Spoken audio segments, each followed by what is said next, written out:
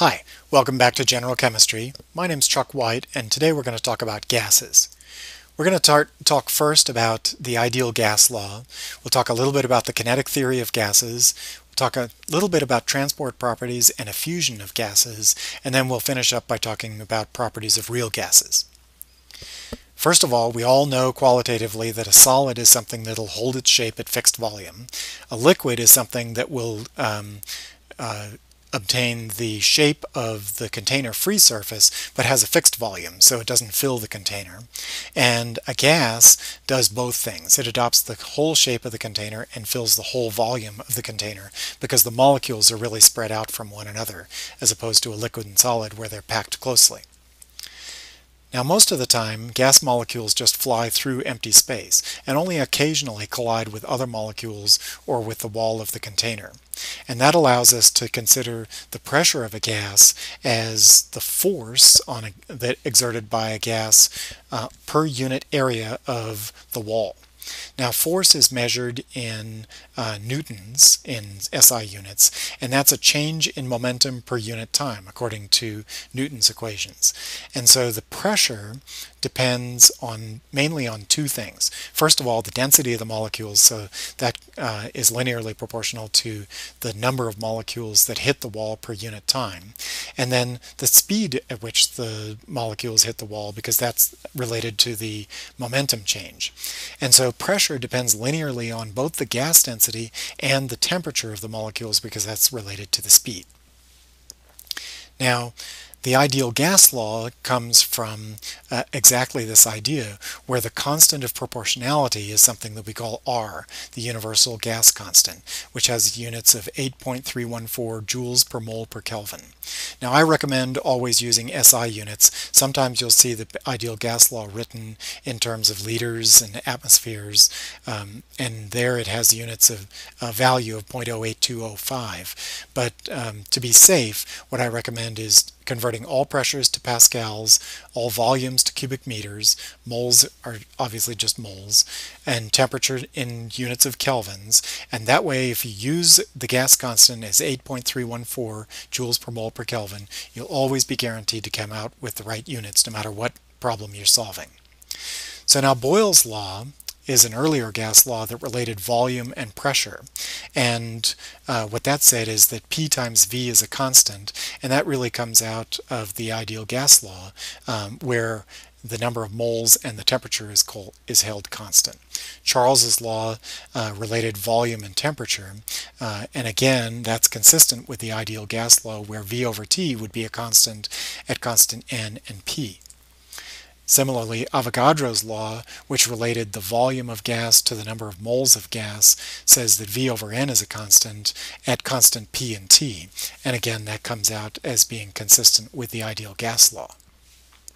Those other laws came first, and the ideal gas law sort of rolls them all into one version. Now let's consider some examples. First of all, we can calculate the density of oxygen gas at 3.5 bars and 400 kelvins by converting bars into pascals and then plugging pascals, R and T in kelvins into the ideal gas law. We get N over V is 105.2 moles per cubic meter, and we can convert to other units, say grams per liter, by multiplying by 32 grams per mole, which is the molar mass of oxygen, and dividing by 100 liters per cubic meter. So we get 3.368 grams per liter as the density of oxygen gas. We can calculate the mass of nitrogen in a automobile tire, for example, by converting to SI units. Suppose the pressure that you measure with a gauge is 32 pounds per square inch.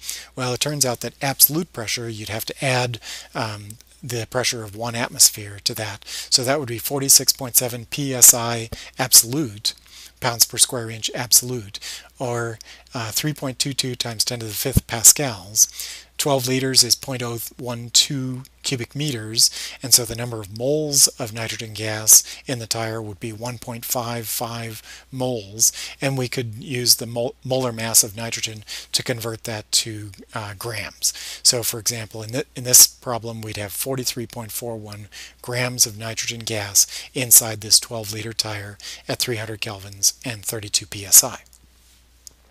Now we can also do a more complicated calculation involving a balloon. If you heat the air inside a hot air balloon to an average of 100 kelvins hotter than the outside air, which would be 300 kelvins in this example, and the balloon has to lift 650 kilograms, including the mass of the balloon itself, then what you're really doing is you're taking that gas and you're expelling 1/3 of the gas by heating it up. So to calculate the volume of the balloon, we'd actually take 4 times the volume of the balloon. And so in order to calculate the buoyancy, we would have to take 4 times the volume of 650 kilograms of air at 300 kelvins and 1 atmosphere. So we use we can calculate the number of moles of gas as 650,000 grams divided by an average molar mass for air of 28.97 grams per mole. That's a mixture of oxygen and nitrogen primarily. And that would be 2.244 times 10 to the 4th moles of air.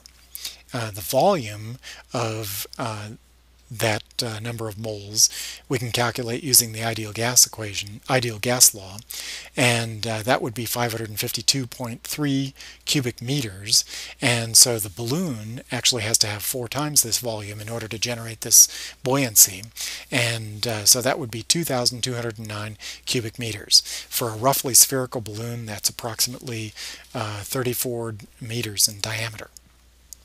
Now let's talk about the kinetic theory of gases. The kinetic theory assumes that molecules are negligibly small. They don't actually take up any significant volume in the container, the molecules themselves.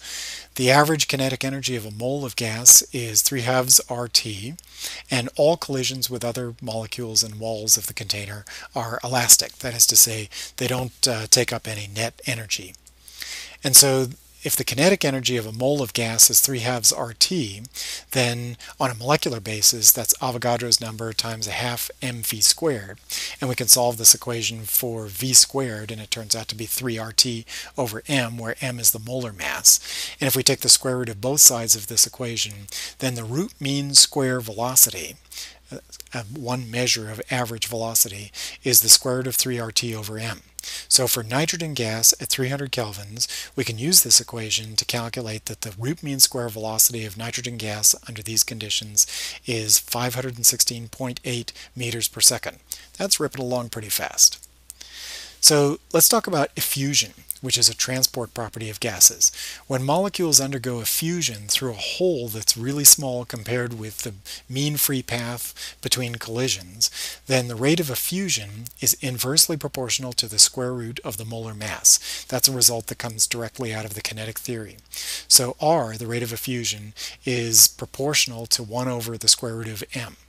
And so for 2 different gases, we can write that R1 square root of M1 is equal to R2 square root of M2.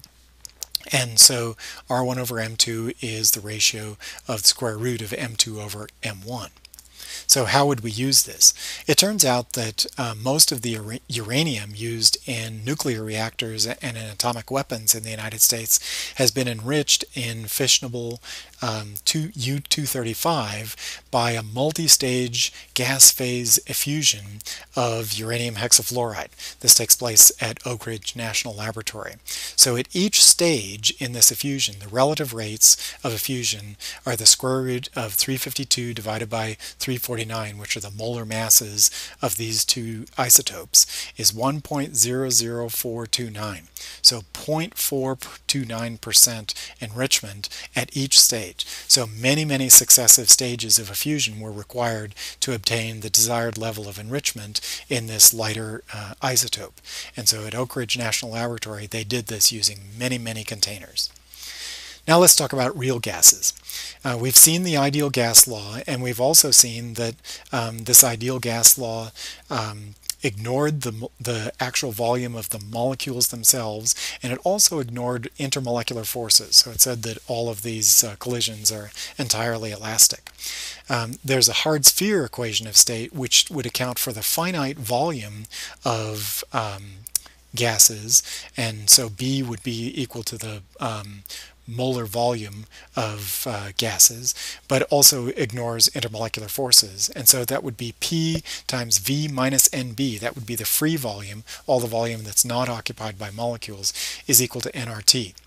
There's another equation of state which is very useful called the van der Waals equation of state, and that has this parameter B, which would account for the finite volume effects, but also a parameter A, which accounts for finite intermolecular forces.